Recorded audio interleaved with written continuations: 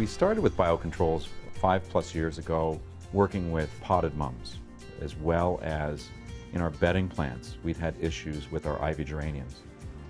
We have really committed to doing the bio program with poinsettia because there really are no effective chemicals for whitefly control for one of the biotypes of whitefly that we're facing. We've had some failure and some success, so it seems that it's the right way to go to effectively control whitefly. The first time that we really put a biocontrol program in place was 2004 with our poinsettia crop. We had whitefly that we could not kill anymore with pesticides. They were completely resistant and we lost a large part of the crop. It was a very expensive situation. The owners, they gave me the opportunity to work a whole crop with biological control, and that was a big success. I think we had the cleanest poinsettia crop in the province of Ontario. Since 2005, we had very good results with biological control. Consistently clean crops. Even when the plant material that came in was not very clean, we were still able to manage to get the crop through to the other end without having to resort to pesticides. I thought there'd be a recipe or a strategy that we could implement from the biological companies, but found that they did not really have a strategy for flowering potted plants or bedding plants. They were more comfortable in the vegetable industry. So we had to develop our own strategy specific to flowering plants.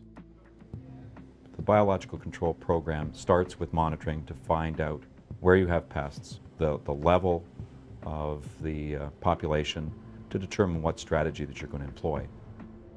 The learning curve is one where you implement some programs and continually review and assess your progress and see how the program is working. It's a paradigm shift on how we work with pest control. With pesticides, you wait until the pest shows up on the crop or on the yellow sticky card, and then you apply the pesticide and hopefully it kills the pest. We call it spray and pray. With biological control, you have to anticipate all of the possible pests that can come in on that crop, and you have to put the biological control agents, the systems, into place before the pest actually shows up on your monitoring system. You have to build in an ecosystem out in the greenhouse. All the money for that biological control program has to be spent at the beginning of the crop because you have to put the controls into place before the pest arrives, and that is new. I think what we're doing is trying to use products and amounts that will combat heavy populations, knowing that we'll have success when we have populations that are much lower. And when I talk to other growers and they say, well, look, your costs per plant are very, very high, I point out with the MUM program that we're doing, our discards or our losses due to pest problems have been fairly high. And we've seen the success that we've had in those plants with the bio program. So I think overall, when you take a look on balance as to what we've spent, I think it's very, very cost effective. And it is also very effective in eliminating those pests.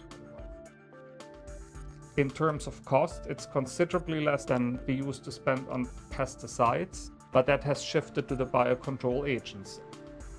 The most expensive part of pest control is the pest control that doesn't work. Towards the end of the crop, we'll take a look to see if there's a population of whitefly that we need to combat. If we do, there's an insecticide that we can use at that point that will allow us to clean up the crop. When you're running a biocontrol system, it does not mean that you're not spraying anymore. There is a number of pests for which we really don't have effective controls and we have to intervene with pesticides. I talk to some growers and they will tell me that they find it a waste of money.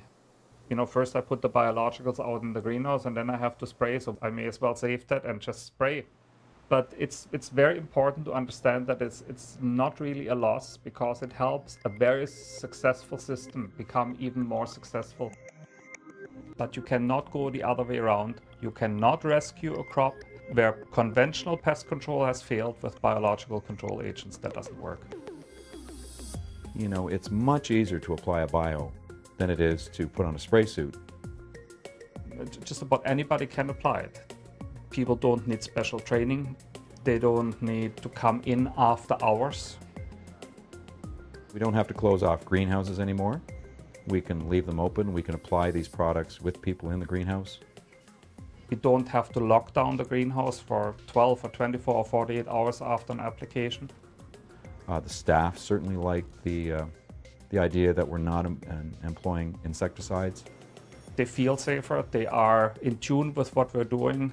A lot more loyalty. There is a lot more passion. It saves us a lot of grief. It saves us a lot of money. The plants, I think they seem to enjoy the bio program. The insecticides and fungicides that we're using are hard on plants. It's a learning curve, but you know, we got to start somewhere. The earlier we start with it, the easier it is for us to work ourselves into the thinking that is necessary to make those systems a success. And I think that in the future it is basically a given. We are going to work with biological controls.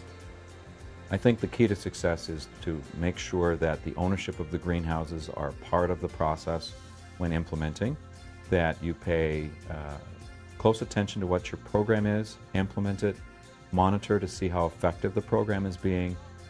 Don't, at the first sign of an insect, race to the chemical shed to pull out some insecticides to battle the problem. So it's going to take a couple of years to implement.